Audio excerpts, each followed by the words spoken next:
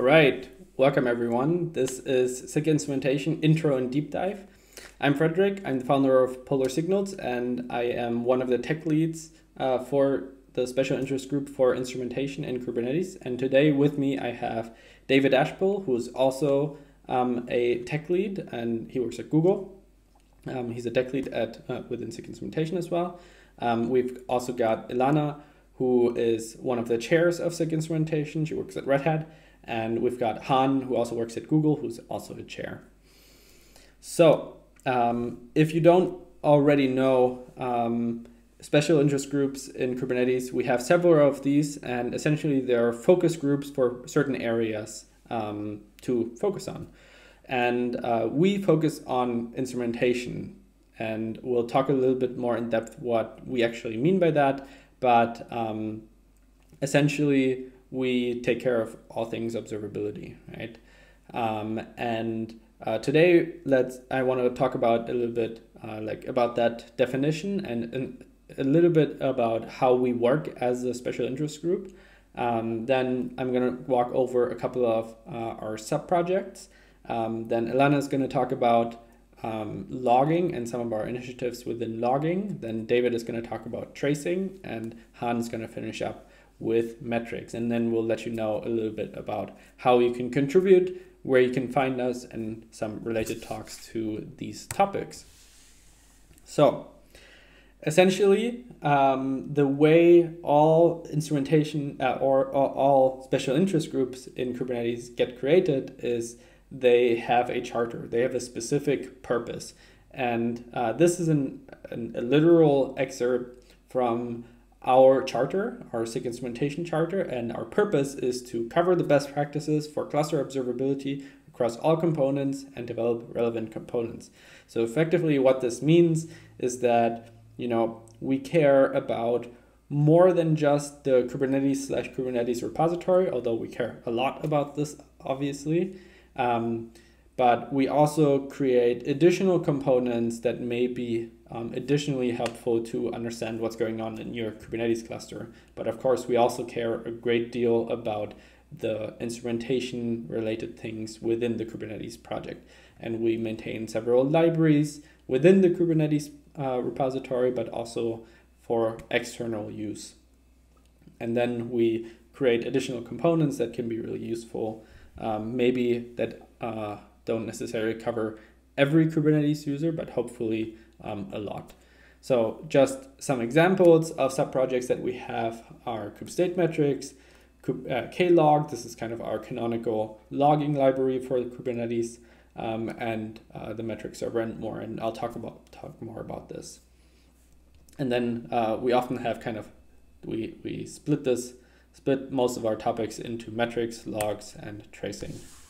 And more generally, and this is kind of how all special interest groups within Kubernetes work, is we triage all instrumentation related issues and pull requests through labeling. And this labeling either happens automatically because we're a code owner of a particular piece of code, or someone tags us in it because they have identified this as an instrumentation related thing after they've done a first pass on the issue or pull request.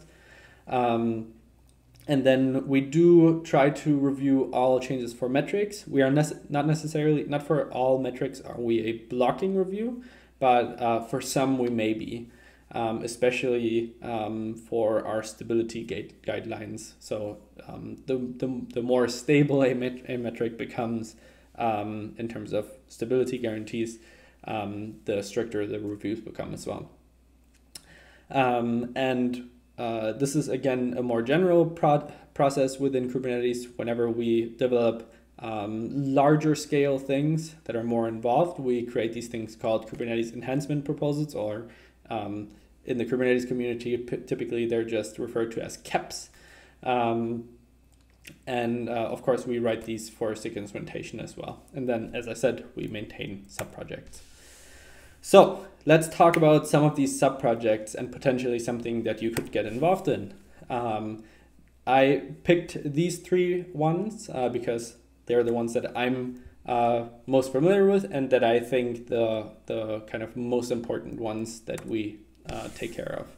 So kube state metrics is the one that I personally have, other than the Kubernetes repository, been involved with the longest, and probably the most even. And essentially what kube state metrics is, if you're familiar with the Prometheus ecosystem, you can think of it as a Prometheus exporter for a Kubernetes cluster. Essentially what we do is we look at the Kubernetes API, and anything that could be possibly useful as a metric in Prometheus, we kind of convert to a Prometheus style metric. And so this way we get information about pods, about deployments, about stateful sets, about all of these wonderful things, so that we can then create alerts or dashboards out of to visualize and make useful. And just a really quick example that I wanted to bring you to this to highlight the usefulness of this component. This is an actual example of what we have. We have the expected replicas of a deployment, and we have the actual replicas of a deployment. And why this is useful is now we can kind of compare these two numbers, and we can understand whether a deployment has been rolled out successfully, right? And this is just one of many useful examples that you could use this for. And kube state metrics exposes a lot of metrics, and it's highly optimized. So it's a really awesome component. And if you're interested in, this is also a really great way to get involved. Then the second component that I want to talk about is the metric server. In Kubernetes, we have an abstract API of metrics. And essentially, the reason why this was created is so that we could have a common language to talk for autoscaling needs, so that when we use a lot of CPU or a lot of memory, that we can automatically scale our deployments. And kind of as a side effect of that, we got kubectl top for free. And this is essentially kind of similar to the Linux or the Unix command top that you may be familiar with, where you can see the memory and CPU usage of your processes. And the way that this kind of just works is that metric server uses what's called Kubernetes aggregated APIs. So whenever there's a call to the Kubernetes API about a metrics server, a metrics API, the Kubernetes API just forwards this to the metrics server, and the metrics server essentially asynchronously collects these metrics from Kubernetes nodes and then returns them on requests. And in a way, the Prometheus adapter is actually the exact same thing, except that it doesn't re-implement all of this gathering functionality. It lets Prometheus do all of this, and then just acts kind of as a translation layer, so that when the Kubernetes API asks for resource metrics, it just forwards that to Prometheus, does the API conversions, because obviously they don't necessarily speak the same APIs, and then returns this. The really cool thing about the Prometheus adapter also is it doesn't only speak the resource metrics API, but it also speaks the custom and external metrics APIs. And this is really cool because now we can not only autoscale based on CPU and memory usage, but we can autoscale on any metric that we have in our Prometheus server. This is a really, really powerful tool to have. And we actually just kind of migrated this project. Previously, this was maintained by Solly. Thank you, Solly, for having maintained this project for such a long time. And now, finally, it's now under the umbrella of the SIG Instrumentation. I believe we just, a couple months ago, finished this migration. So yeah, these are the kind of 3 sub-projects that I wanted to highlight to you today. And now Elana goes on with logs. Thank you. Thanks, Frederic. So now I'm going to spend a little bit of time talking about what SIG Instrumentation is working on in the world of logging. So much of our efforts have been dedicated towards transitioning Kubernetes to structured logs. Now you may ask, what is a structured log? So I've demonstrated on this slide as an introduction. Here is sort of what the before and after looks like. So the before is the first log line, and that was what a log line in the kubelet looked like prior to transitioning to structured logging, as well as including these after views.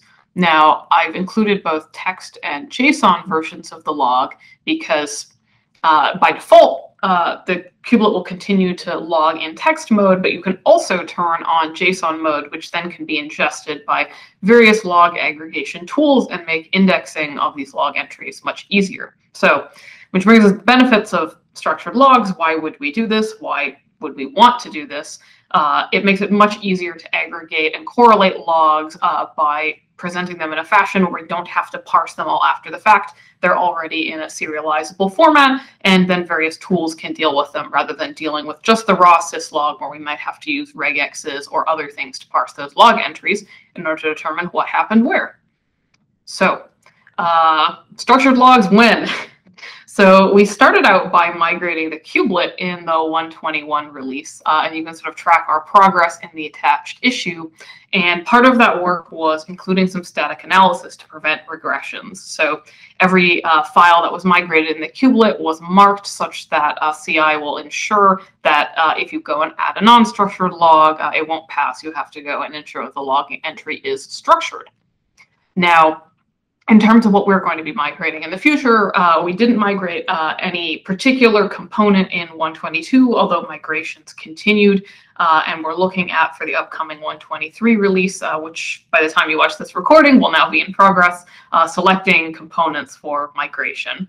So that's tracked in the linked issue there.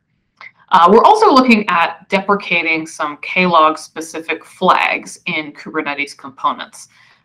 Now, these flags have been supported since we initially used, I guess, glog and then later transitioned to Klog. But these flags kind of came along as we were implementing Klog with glog support. They weren't necessarily intended to be part of Kubernetes. We just happened to get this feature set. And now when we're trying to implement flag parity between text logging and JSON logging, we're finding that it is relatively difficult in order to support this quite large and featureful set of flags, which include all sorts of options for log rotation and the like. So we currently have an enhancement in progress targeted for the 123 release that will deprecate a number of these flags using the standard Kubernetes deprecation process and remove them from Kubernetes components. So not in scope here is removing them from Klog itself. They'll stay in the library. We just won't support them in Kubernetes anymore.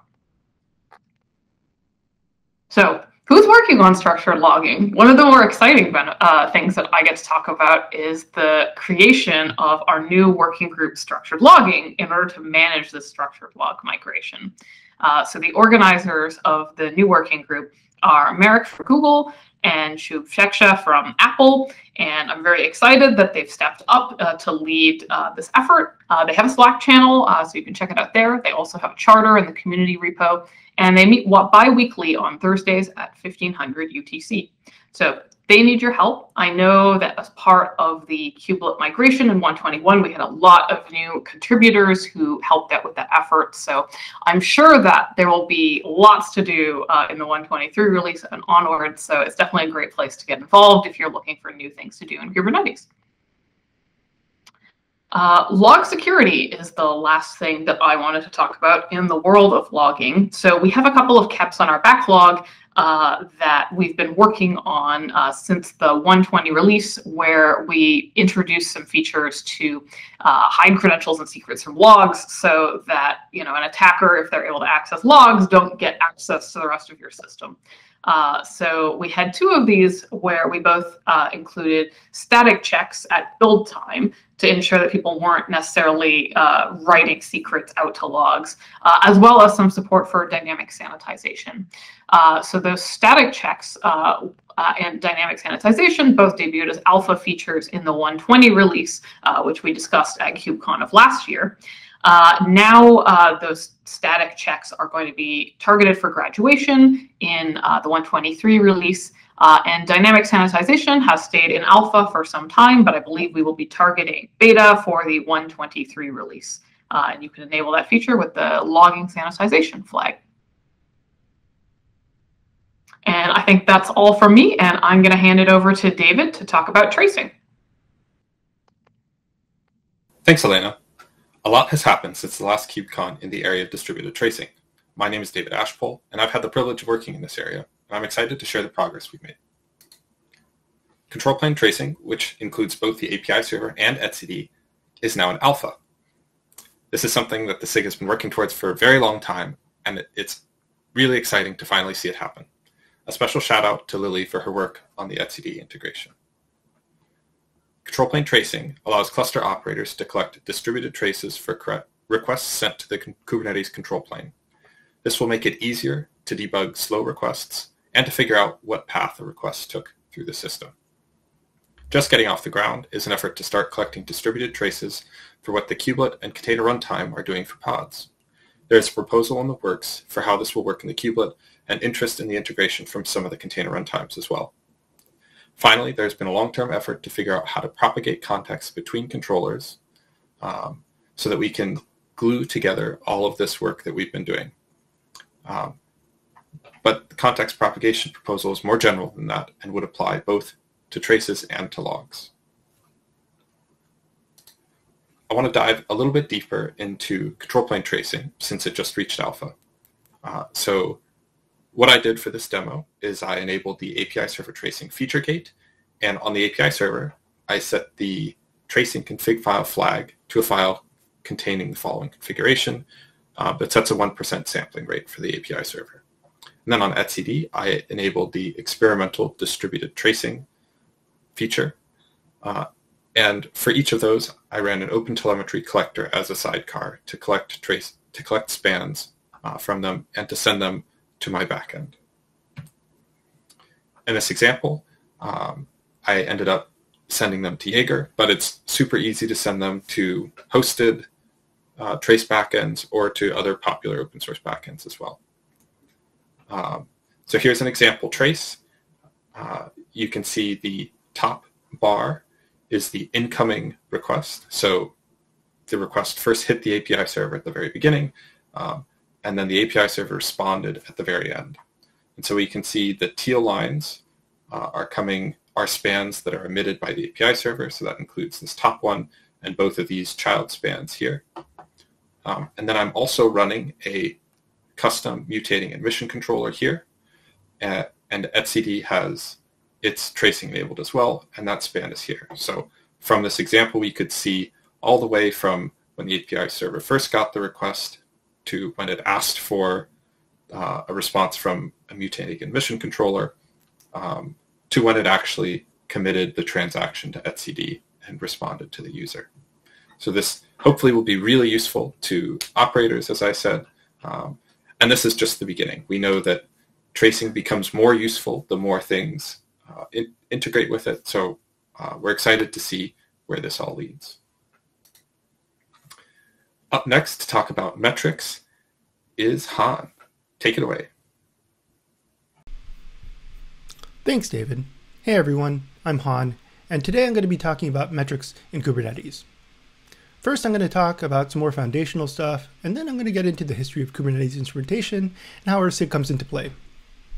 First, you all should know that we use Prometheus clients for instrumentation. This means that the primary Kubernetes components, the Kube API server, the controller manager, scheduler, kubelet, all of these things expose text-based metrics endpoints, which can then be scraped and ingested by a various different number of time series backends. Though commonly this tends to be Prometheus. Prometheus has a number of different metric types, which I won't get into since this isn't a Prometheus talk, but needless to say, we use basically all of them in Kubernetes. Now let's get into some history. It's a bit of an understatement to say that we've had some problems in Kubernetes with metrics.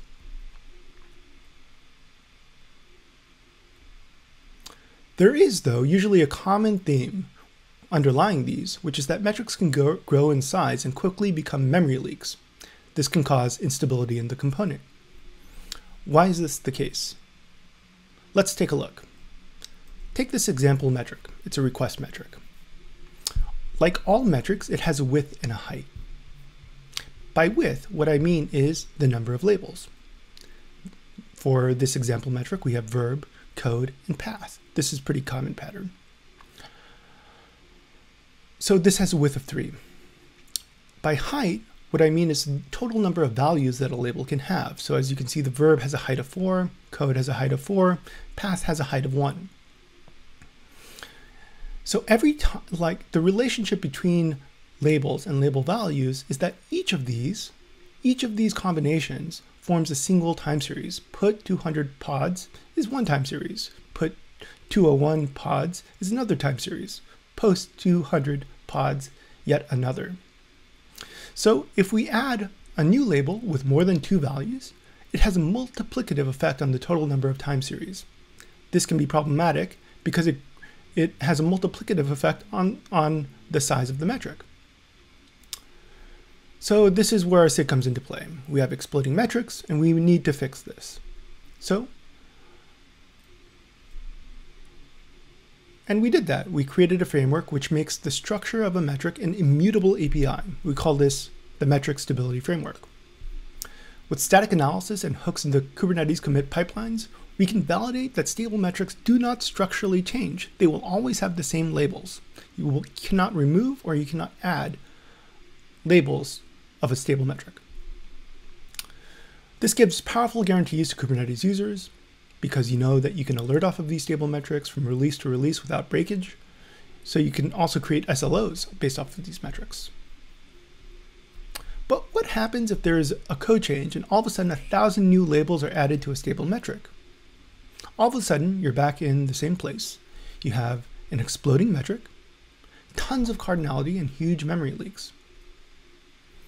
If you're a cluster operator, then your fix is basically roll back your cluster to a safe Kubernetes version, wait for upstream Kubernetes to fix this issue, backport it, then cut a release, at which point you could have easily been waiting at least a month.